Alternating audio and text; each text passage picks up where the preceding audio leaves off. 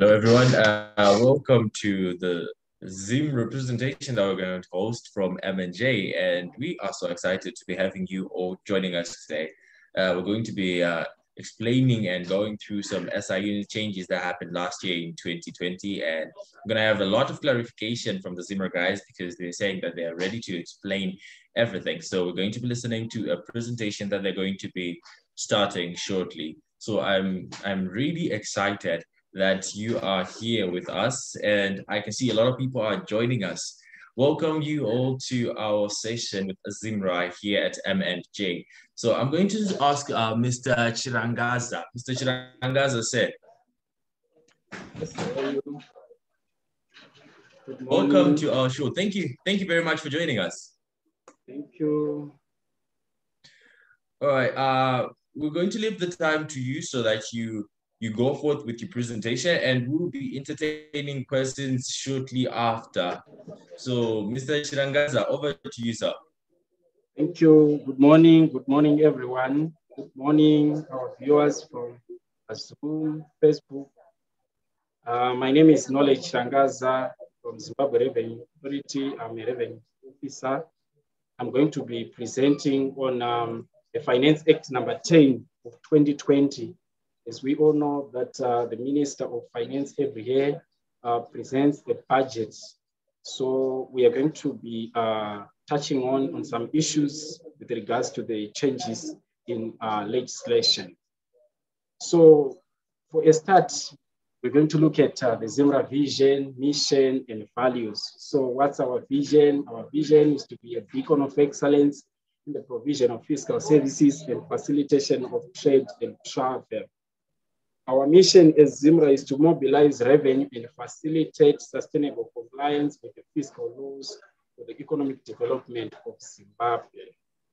And our values are as follows: integrity, transparency, fairness, commitment, and innovativeness. So, like I mentioned earlier on, the Minister of Finance presented the 2021 national budget on the 26th of November last year, and the Finance Act was promulgated on the 31st of December 2020. So there were some acts that were amended. We've got the Finance Act, the Income Tax Act, and the Value Added Tax Act. So we're just going to be looking at these acts, touching base on the employment income, the income from trade and investment, the value added tax, and other tax heads. So we start off with employment income. Income tax issues. So with effect from the 1st of January 2021, the tax-free threshold was increased from 5,000 RTGS dollars to 10,000 per month for remuneration and in Zimbabwean dollars. What it means is if you are earning less than $10,000, you'll be taxed, but you'll be taxed at 0%. And the highest income earners will be taxed at 40%.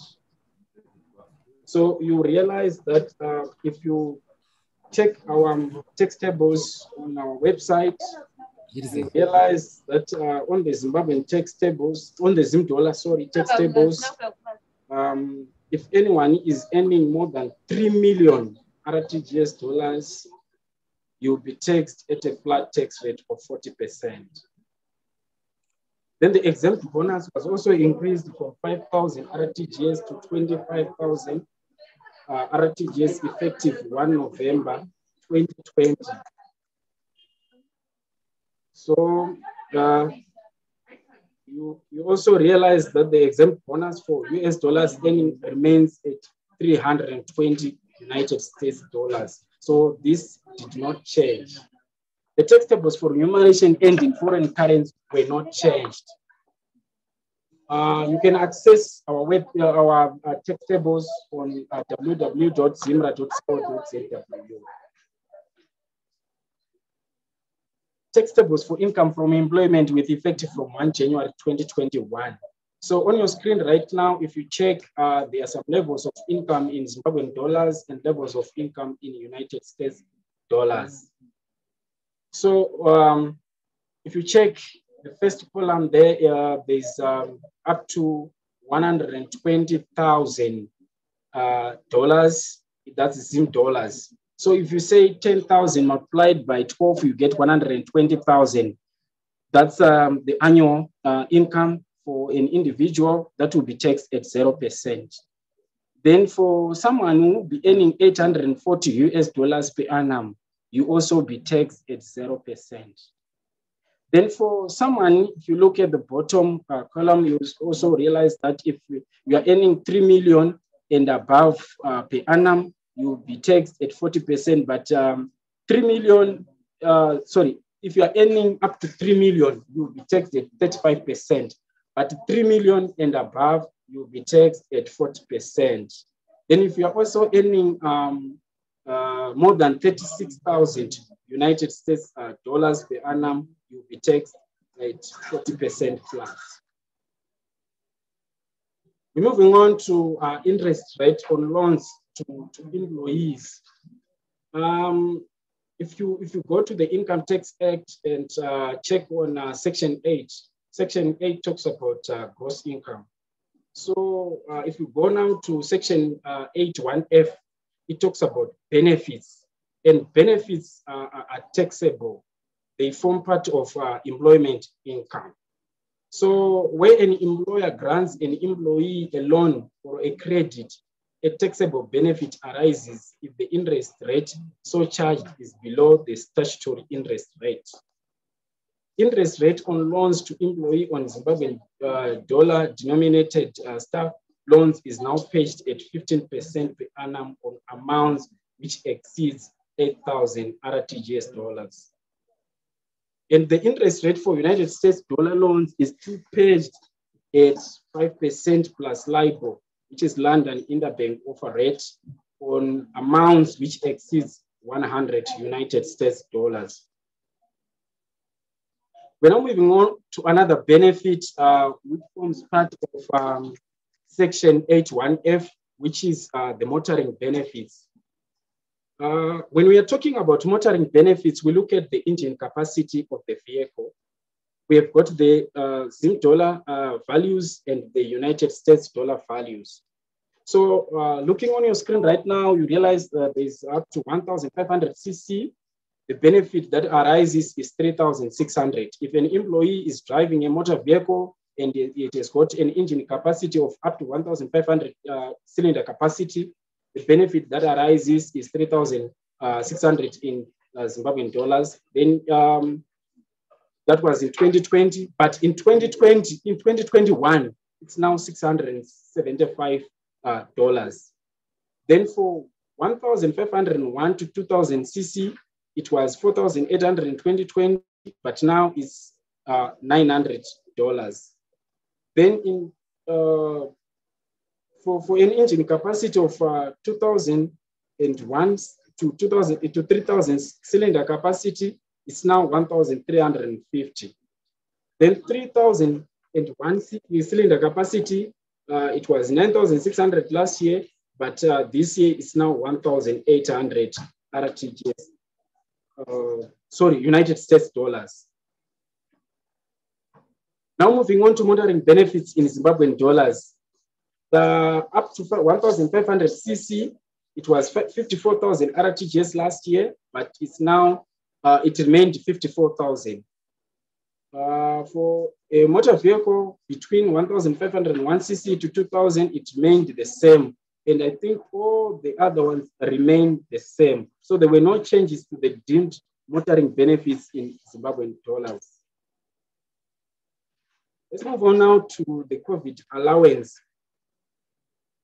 as provided in the 13th schedule. The following amounts paid in foreign currency by the state are excluded from the definition of remuneration. So the COVID-19 civil servants allowance paid as part of the salary or civil service pension, or COVID-19 civil servants paid to employees who are not civil servants, e.g. handlers of blind persons. Therefore, these amounts are not subject to pay as you earn until further notice. The civil servants are currently being paid 75 United States dollars as part of salary and $30 as civil service pension. Moving on now to tax credits in Zimbabwean dollars as amended in the Finance Act. We've got quite a number of tax credits. We've got the elderly person's credit, the blind person's credit, and the mentally and physically disabled credit. So for the year ended December 2020, it was 9,000 RTGS dollars. But in 2021, it's now 72,000 RTGS. So what you simply do is, if you are claiming an elderly person's credit, you just divide that 72,000 by 12, then you claim the credit.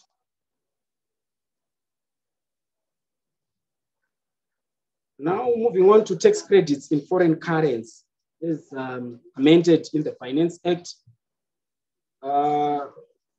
The elderly person's credit was 900 last year, United States dollars. Now it's 7,200 United States dollars. The blind person's credit was 900 last year. It's now 7,200. And the mentally and physically disabled credit was 900 last year. It's now 7,200 United States dollars. Just like on Zimbabwean dollars, if you're claiming any one of these credits, you just divide 7,200 by 12, then you get the monthly credit that you're supposed to credit the employee. We're now moving on to pension commutation, the exempt portion as the third schedule, paragraph 6H1.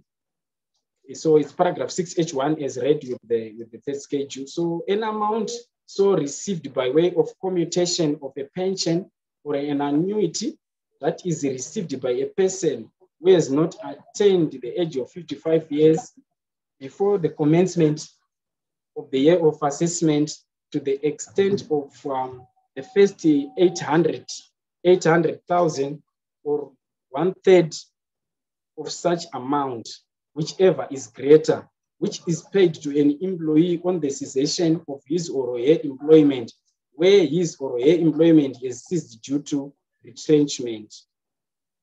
So what it means is when you when someone is commuted his pension, there's an exempt portion that is allowed by paragraph 6H1 as of the third schedule. So if you can allow 800,000 or 1/3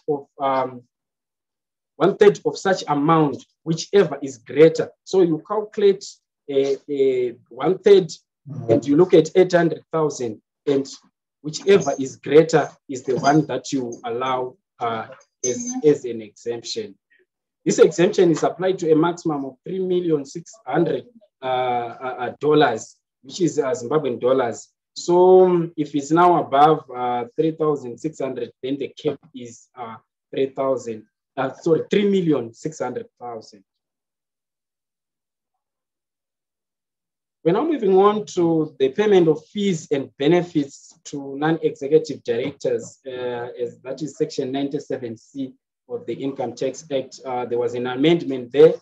All along, the non-executive directors, they've been subjected to two types of tax, which was withholding tax and income tax. So the income tax now is fallen away. They are now subjected to the final withholding tax, which is 20%. So it says here fees and any amounts of benefits accruing to any non-executive director is now subject to final withholding tax of 20%. So section 97C, which grants the commissioner permission to credit the withholding tax against income, has been repealed.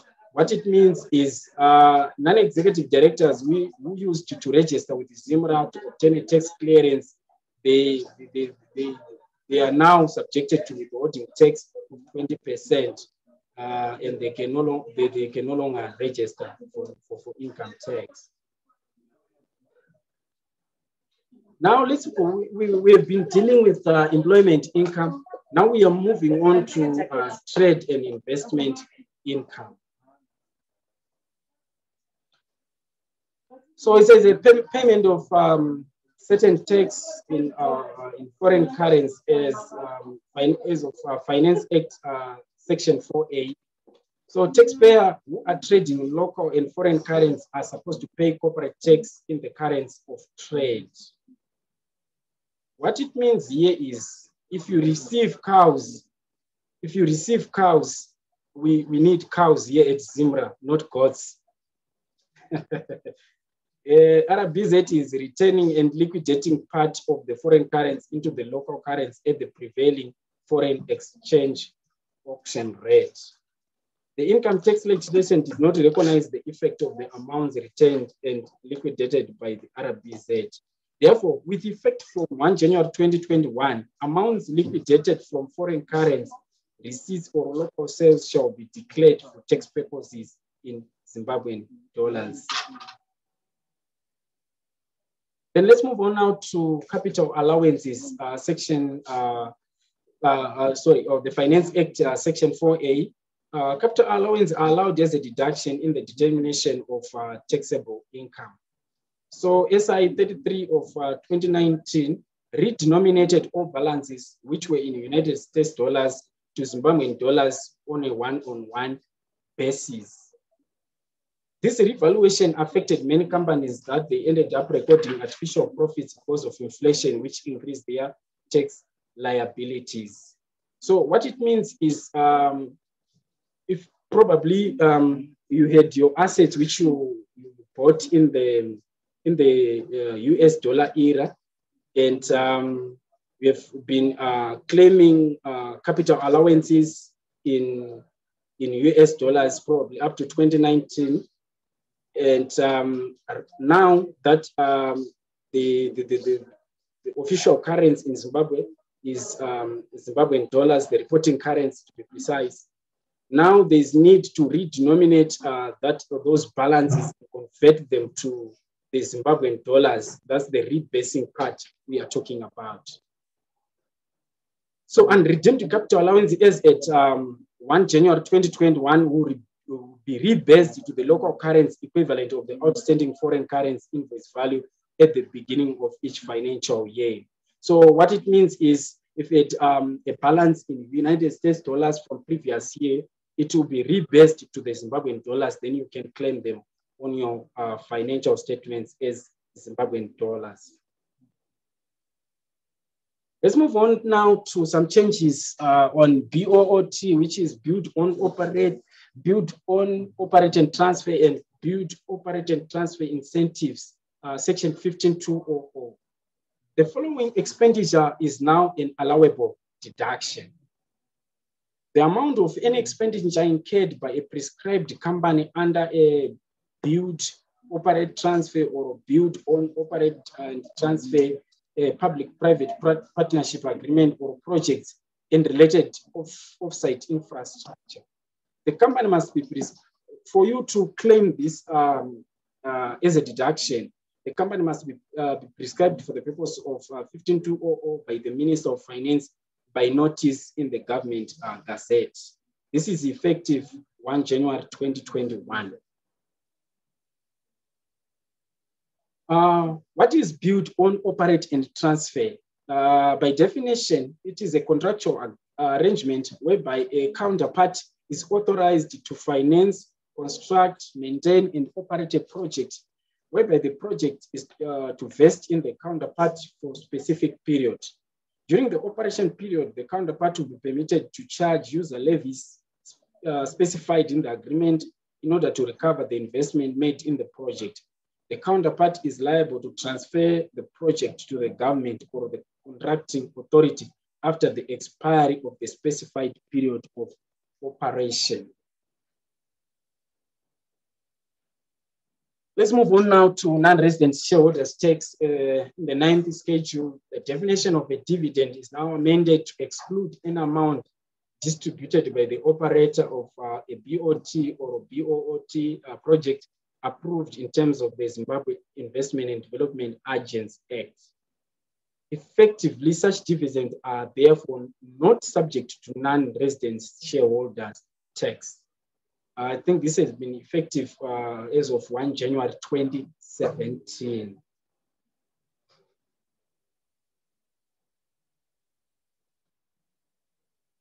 Now we still on third schedule, paragraph 20. Paragraph 20, which exempted receipts and accruals of power generation project from income tax in the first years, is repealed from date of gazetting. So income accruing from power generation projects during the first 5 years after commencement of operations shall be 0% for the first 5 years and 15% from the 6th year. The amendment takes effect from 2021 year of assessment.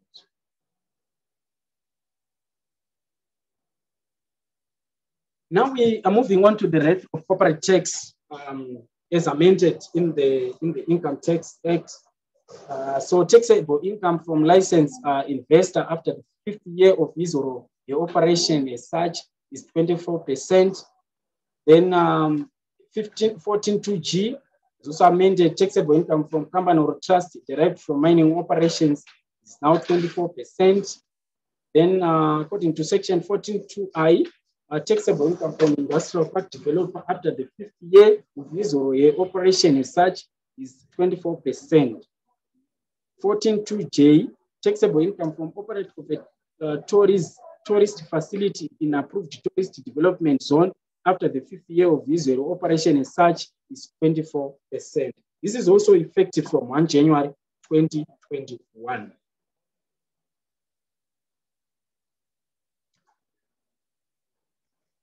Now we are moving on to the credits to be deducted from the income from trade and investment. Because we all know that all along we had some credits from employment income, which I mentioned earlier on, the elderly person's credit. We mentioned about the physically disabled people's credit and other credits that we mentioned earlier on.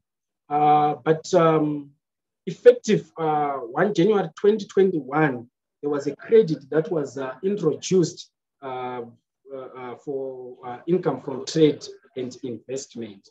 So the current legislation allows credits to be claimed against tax due from individuals and not by companies and trusts. So with effect from 1 January 2020, the Finance Act was amended to provide for claiming of the youth employment credit by companies and trusts. This credit was then not claimed since the Act barred companies and trusts from claiming any credit. This amendment is meant to permit the claiming of the youth employment credit by companies and trusts. Youth employment credit, which a company can claim for each, the youth employment credit which a company can claim for each individual hired has been increased from 500 Zimbabwean dollars to 1,500 per month up to a maximum of 180,000 per annum. This means that the maximum amount allowable as a credit in any year of assessment is $180,000. So what it means is if you've got a person aged between 18 and 30 years, which you have employed as a youth, you can allow the youth employment credit when you are doing your financial statements on the income statement. Then taxation of income deemed to be from a source within Zimbabwe. This is in accordance with section 12A of the Income Tax Act. Ladies and gentlemen, you realize that the Finance Act number 1, I think, of 2019 was amended to tax e-commerce operators or satellite broadcasting services in Zimbabwe. So with effective from 1 January 2019, every person who provides services as a satellite broadcasting service or provides or delivers goods and services as an electronic commerce operator operator and receives income, the revenue in excess of 500,000 shall pay tax at the rate of 5% on gross receipts on a quarterly basis as follows. So what we call electronic commerce operators, we're talking of the Alibabas, the Amazon, and here in Zimbabwe, we've got some people who are developing software whereby you can just buy your goods and they'll be delivered at your doorstep. So they are now liable to tax. So payment of tax by e-commerce operators, as I said, this is in accordance with Section 12A of the Income Tax Act. So they will pay their tax as follows. The first quarter, which is December, January, and February, they will submit a return on the 25th of March. Then the second quarter, which is March, April, and May, they will submit a return on the 25th of June. Then the third quarter, which is June, July, and August, they will submit a return on the 25th of September. Then the fourth quarter, which is September, October, and November, a return will be submitted on the 20th of December. Please take note that it's 5% of the gross receipts that you pay as your tax. Now we are moving on from income from trade and investment. We are now moving on to presumptive taxes. This is the 26th schedule is read with Section 22C of the Finance Act. So by definition, presumptive tax, this is tax on presumed income. Amounts of presumptive tax have been increased with effect from 1 January 2021. Formal traders to be paid by lessors of premises from which informal traders operate at 2,400 per unit. There is a tax which has been introduced. I think we'll discuss it in this section, which is informal traders tax.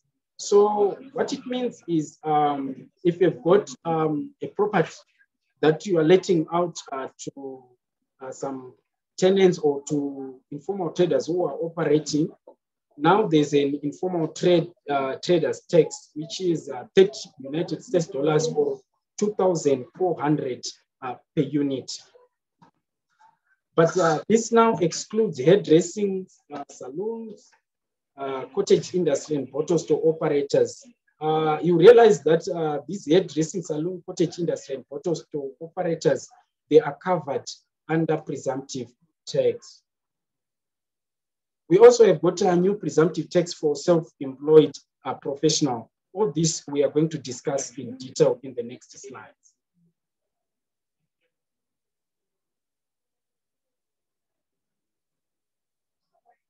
Informal traders to notify status.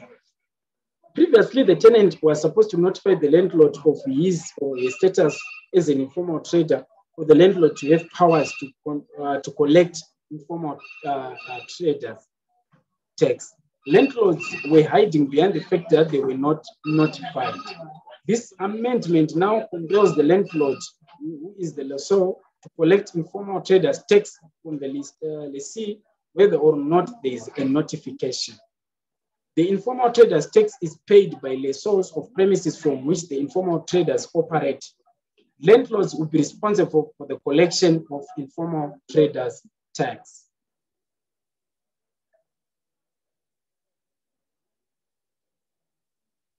We are continuing with the informal traders tax. Landlords that fail to collect and remit the tax will be subject to a penalty equivalent to the amount of tax payable and interest. Landlords have the responsibility to keep accurate records regarding the number of occupants or operators in respective properties. Landlords shall be required to request lessees to complete Form Rev 5D. This will assist him or her to determine whether one is eligible for informal traders tax. The completed forms must be submitted to the nearest ZIMRA offices responsible for managing small clients. Now we move on to the new presumptive tax rates for omnibus operators. For the presumptive tax rates, I want you to notice that they are prescribed or gazetted based on the sitting capacity of the motor vehicle. So you realize that for 8 to 14 passengers, it's 2,500 per month. Then for sitting capacity of 15 to 24 passengers, is 3,000 RTGS dollars per month per motor vehicle. Then 25 to 36 passengers is it's 4,000 RTGS per month. Then 37 passengers and above is 5,000 RTGS per month per motor vehicle. Then operators of driving school providing tuition and tax cabs. You realize that for tax cab, for the carriage of passengers for hire, is 2,500 per month per cab.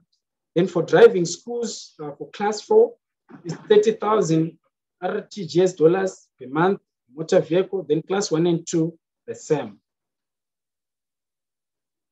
That's 40,000 RTGS dollars per month. We are moving on now to presumptive tax rates for operators of goods and vehicles. Now we are talking about those haulage trucks. So the carrying capacity of more than 10 tons but less than 20 tons, it's 30,000 RTGS per month per motor vehicle. Then for 10 tons or less, but which is driving one or more trailers resulting in a combined carrying capacity of more than 15 tons but less than 20 tons, is 40,000 per month per motor vehicle. Then 20 tons or more, 40,000 per month per motor vehicle.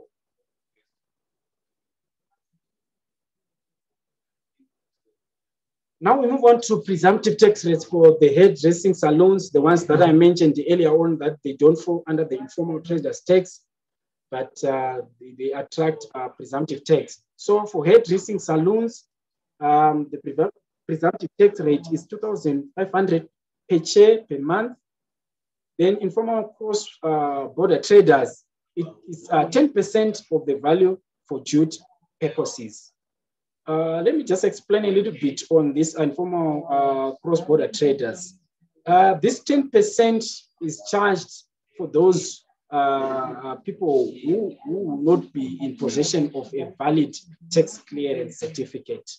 So if you are importing goods for commercial purposes, and if you are entering Zimbabwe with your consignment and you hold a valid tax clearance, you will be charged 10% of the value of your consignment as a presumptive tax. But if you hold a valid tax clearance, the 10% presumptive tax falls away. Then the restaurants or bottle stores is 10,000 per month. Then cottage industry is 10,000 per month. We are moving on now to operators of commercial waterborne vessels and fishing rigs. So we are talking about now those who will be operating maybe the boats and some stuff. So if the boat is not carrying not more than 5 passengers, it's 10,000 per month per vessel. 5 but less than 16 passengers is 15,000 per month per vessel. Then 16 passengers but less than 26 passengers is 20,000 per month per vessel. 26 passengers but less than 50 passengers, 25,000 per month per vessel. Then 50 or more passengers is 30,000 RTGS dollars per month per vessel. Still on our presumptive tax, now we're moving to self-employed professionals. Self-employed professionals is an individual who earns income on his or her own account. Now we are talking about those engineers, health professionals, etc., etc. The presumptive tax is paid by professionals who would not have submitted income tax returns for the previous year of assessment. Self-employed professionals shall be issued with a tax clearance after payment of a presumptive tax. Once the taxpayer has a tax clearance certificate, he ceases to be on presumptive tax. The rates are quite substantial to encourage professionals to submit returns. Please take note of this last this point, which says the rates are quite substantial to encourage professionals to submit returns. So self-employed persons, I spoke about the architects, the engineers, the legal practitioners, the health professionals, etc., etc. So now on your screen, if you check right now, we've got the architects. Presumptive tax per month is 250,000 per month for the architects. Then for engineers is 500,000 per month. Then for legal practitioners is 500,000 per month. Then for health professionals is 500,000 per month. Then real estate agents is 1 million RTGS dollars per month.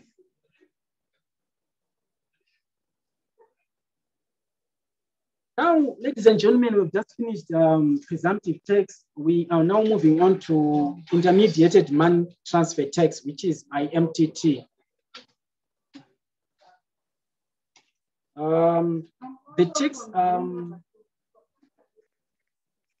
tax-free threshold was increased to 500 RTGS dollars.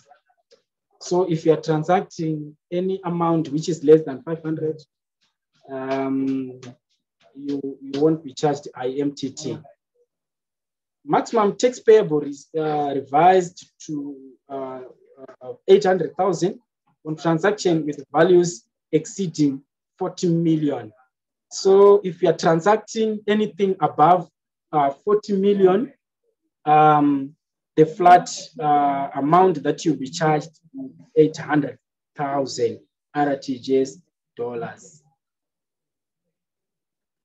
And for United States dollars, the tax-free threshold for transaction in foreign currency, it remained at $5.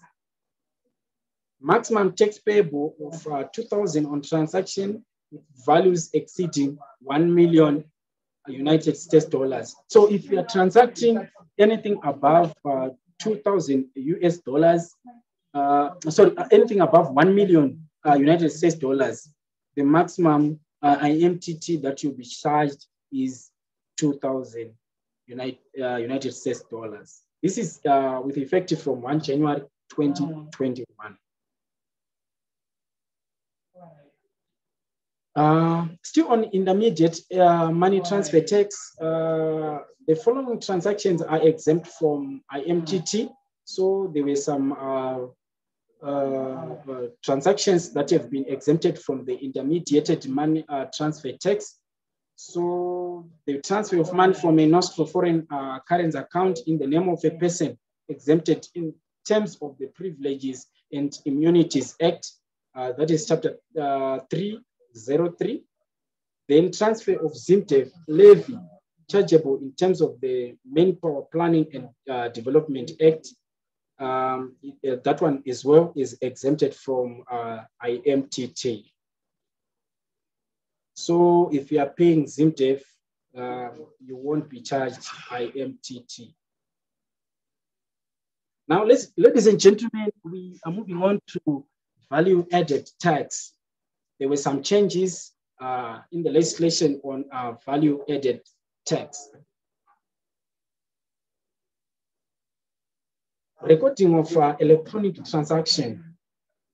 registered operators to interface with ZIMRA servers with effect from 1 December 2020. No tax clearance shall be issued to no tax clearance certificate shall be issued for, to those who have not interfered. I'm sure many of you have witnessed that tax clearances are not being issued to clients who have not complied with this directive. ZIMRA to audit all registered operators with a view to account for all sales in foreign currency. ZIMRA to provide public with the 24-hour hotlines to report non-compliance on foreign currency transactions. And ZIMRA to carry out educational awareness campaigns to educate transacting public to demand receipts. So this is more like an educational awareness that we are carrying out right now, whereby we are informing our valued clients to say, if you are trading with your customers or clients or your suppliers, you need to ask for receipts in the currency that you have transacted. If you have paid United States dollars and the client is giving you a Zim dollar denominated invoice, you need to raise an alarm to say this is not in compliance with ZIMRA's requirements or the legislation.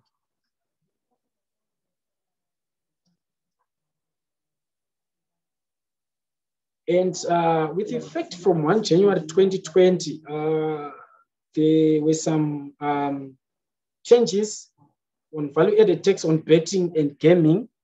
It's now on charged at 14.5%. That's the VAT rate there. Then special rate of value-added tax on supply of cellular telecommunication service is now standard rated at 14.5%.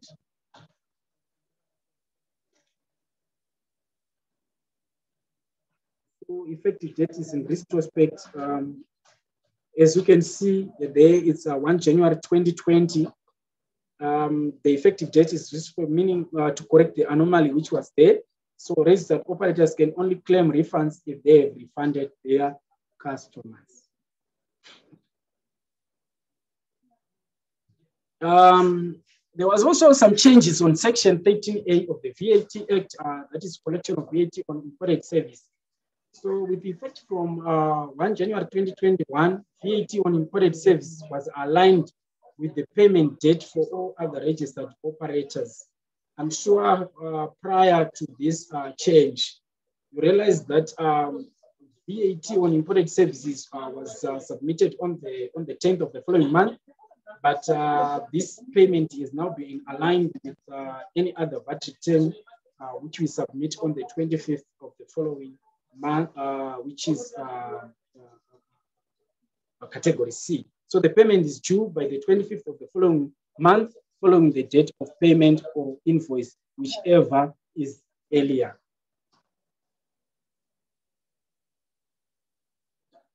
Now, let's move on to another amendment on VAT registration, that's Section 23.3. So with effective from 1 January 2020, Section 23.3 on registration of VAT is amended to permit automatic registration of any person holding a special mining lease in terms of Mines and Minerals Act. Registration is made in the year in which he or she commenced development of for mining purposes. So if a person is holding a special mining lease in terms of the Mines and Mineral Act, he now qualifies to be registered prior to commencement of trade. Even before they've started operating, they can approach our offices and be registered for VAT. Irregardless whether they've garnered any sales or not, they can be registered as per amendment in Section 23.3 of the VAT Act. Now let's move on to some amendments which are also effective 1 January 2021, VAT registration thresholds. Ladies and gentlemen, the threshold for VAT has been increased from 1 million, which was for last year. It's now 4.8 million. So this is in accordance with, I think, Section 23, 1A of the VAT Act, which talks about compulsory registration. Then Section 23, 1B, which talks about voluntary registration. Realize that if a person has got potential to be registered for VAT, you apply under Section 23, 1B, and if a person has exceeded 4.8 million, you can apply for VAT registration under Section 23, 1A. So the threshold is now 4.8 million. Then for you to be placed in category C, you should have made supplies sales of 19.2 million and above for you to be placed in category C. Any sales between 4.8 million and 19.2 million, you will be automatically placed in category A or B. Then for registered operators in category D, those are biannually, or those ones who are registered on special conditions. Their threshold is 9.6 million.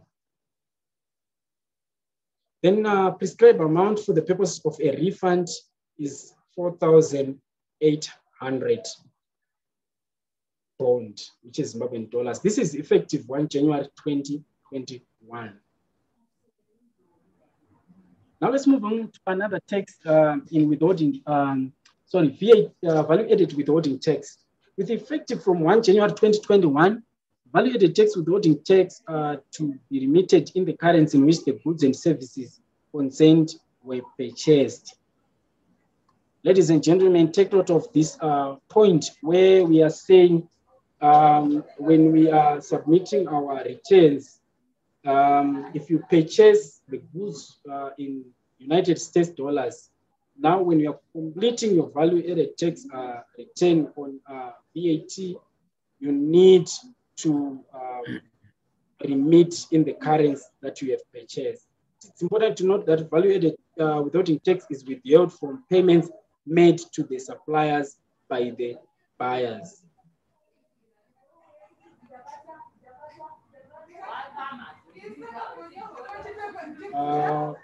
Ladies and gentlemen, I want to thank you all for listening to this presentation. This marks the end of our presentation. Now I'll hand over to the M&J team for the question and answer session. Please take note that I'm not alone here. I've got Mr. Chigwanda, who will be assisting me in the question and answer session, and Mr. Mangwendeza will also be assisting me in the question and answer session. So it's over to you, sir. Thank you.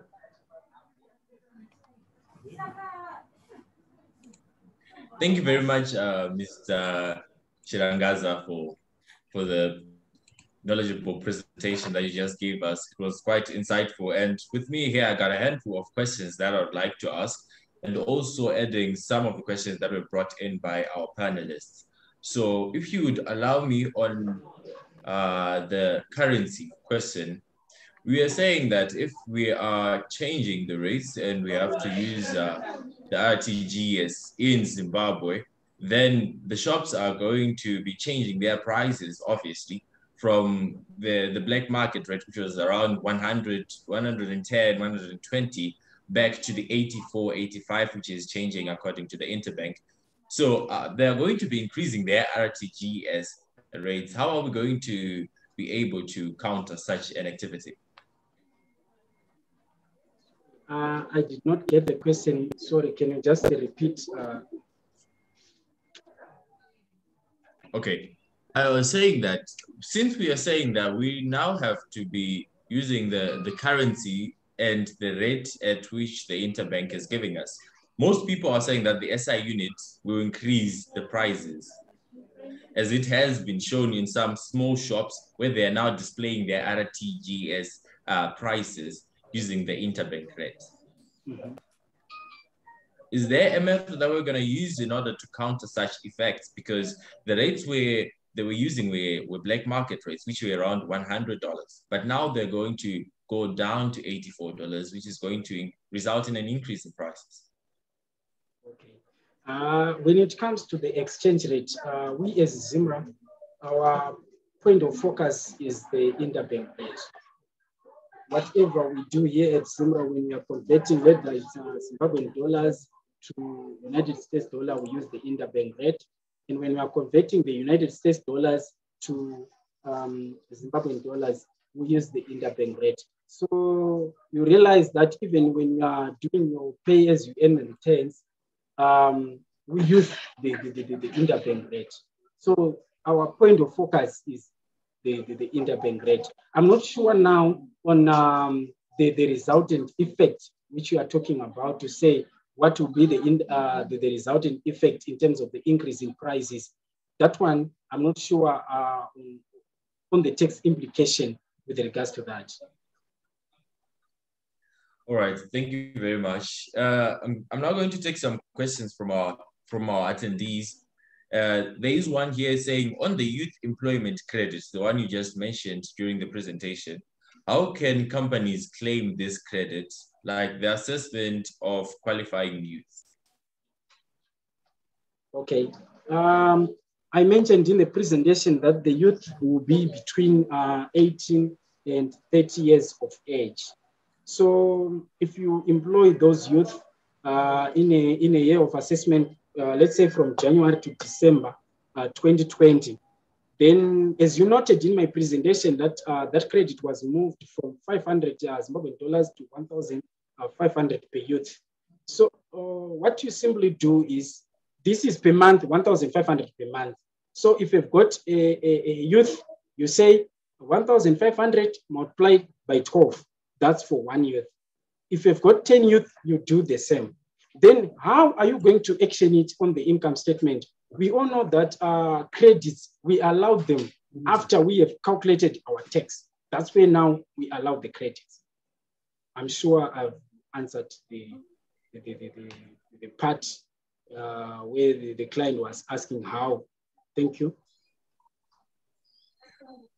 Okay, and there is another question. It's saying, is ZIMRA in a position to share a list of international funding agencies or organizations which are covered under the P&I Act for the IMTT exemption?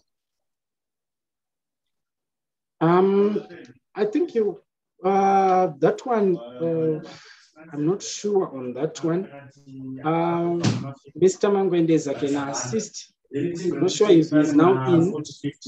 I'm not sure if Mr. Mangwendeza is now in, but he can assist on that one.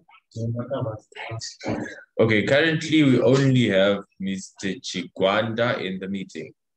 Mr. Chigwanda. The IMTT. Currently, there's Privileges and Immunities Act. Those one are exempted.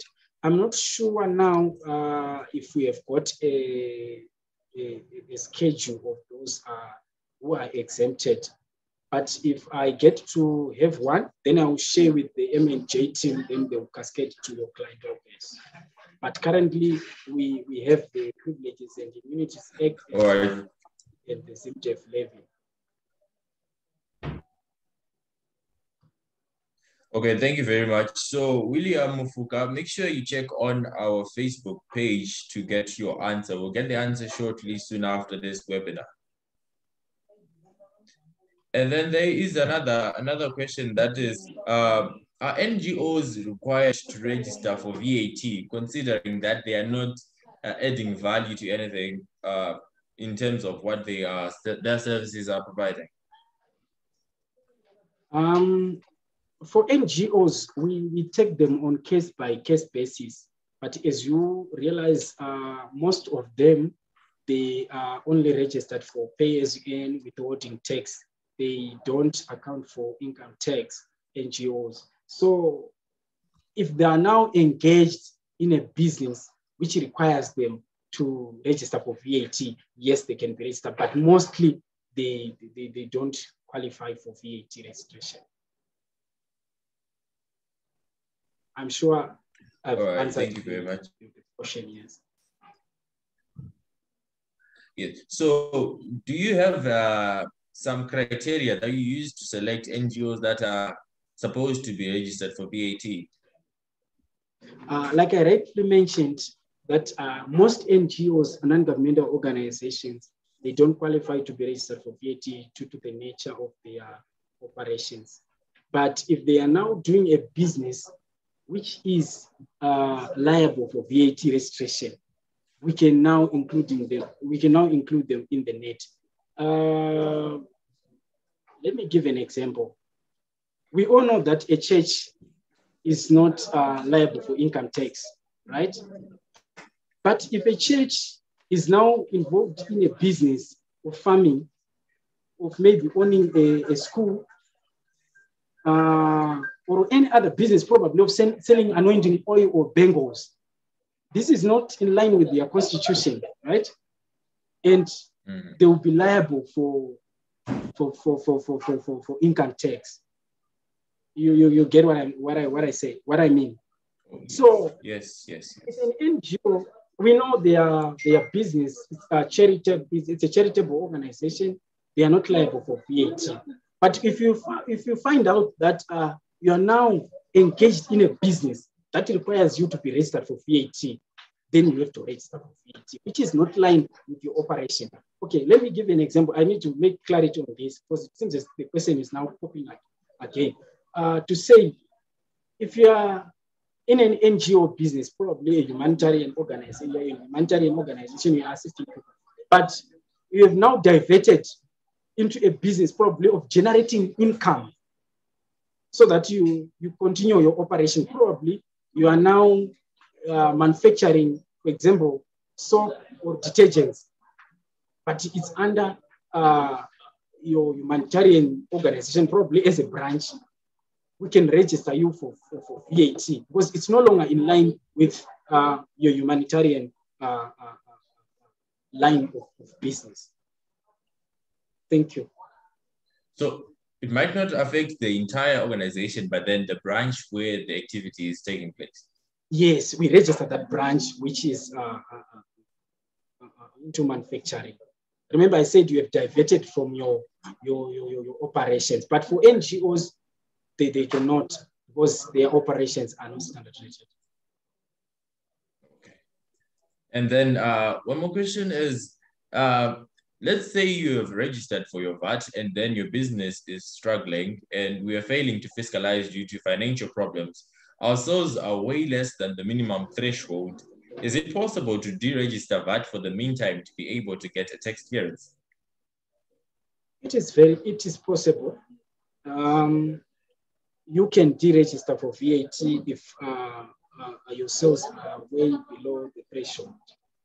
What you simply do is you write a letter to the regional manager stating the reasons why you want to be deregistered for VAT, and you be responded to, and you can be registered. You can be deregistered for VAT. So what you do is, for maybe, let me just explain further to say, you can attach proof to say, this is my bank statement, and these are the invoices that I'm raising. I'm no longer meeting the threshold for VAT. I want to be deregistered. I think I've answered that. Thank you. Thank you very much. So I'm going to leave a message to our attendees that all of the other questions that have been written here and not addressed, they will be addressed on our Facebook platform and our website as well. So I'm going to ask one last question, which is coming from William, and it's saying, in NGO, we have a scenario where donors such as EU do not accept VAT charges. So whilst as we pay suppliers, the total price includes VAT, how can we claim the VAT we'll have paid to our suppliers? I'm sure Mr. Chigwanda can assist me on this one. Thank you.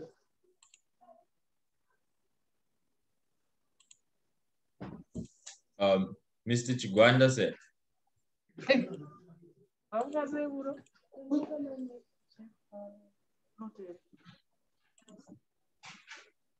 I think Mr. Chigwanda is currently indisposed. Is currently indisposed. Okay. Okay. Let me assist the client. If I heard you correctly, you said the client is not registered for VAT. Can you confirm that? Yes.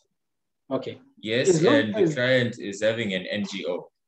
Okay. So if they are not registered for VAT, the law says you cannot claim for VAT if you are not registered for VAT.